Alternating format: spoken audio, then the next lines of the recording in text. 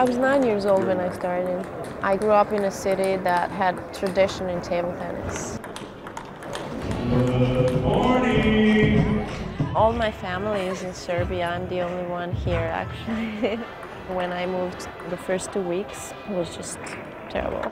But after, when I got to meet my other teammates, everything made sense. We have sexiest athlete of the year, Biba! Let's hear for Biba! Even now, when I look at myself on a video or on a poster, it's kind of funny. I've done this, I don't know, a billion times.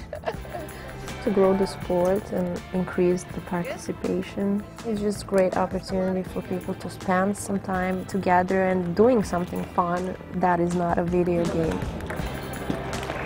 Most of the people here in the United States didn't get an opportunity to watch professionals play the sport because it's really different as opposed to just playing in the basement.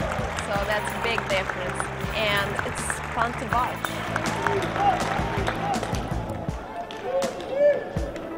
Playing table tennis and traveling around the world, I'm living my dreams. Man, point number 1.